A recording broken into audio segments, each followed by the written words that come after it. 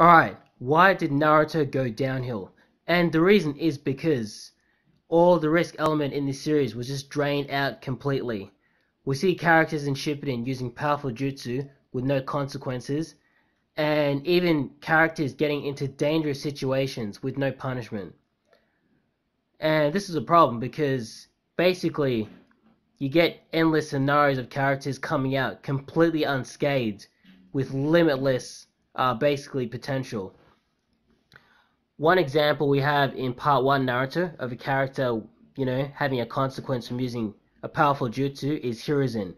He uses the death Ruby Seal on Orochimaru and consequently dies because of it.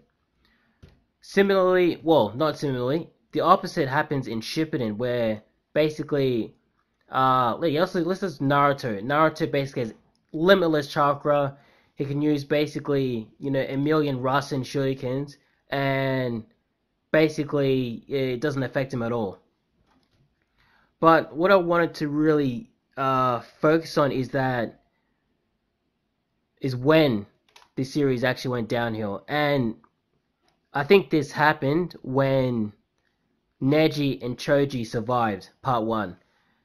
It basically just opened up a whole, slew of just really bad, what's the word I'm thinking of? Um, it basically opened the Pandora's box of basically just BS that happens in the series. And yeah, I feel like if Kishimoto would have killed those characters off, it would have made the whole series a whole lot better. There would have been way more tension in certain situations, especially in Shippuden, and also it would have raised the stakes for every battle. Um,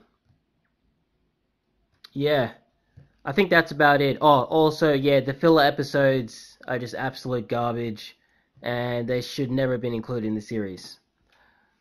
Alright, that's about it.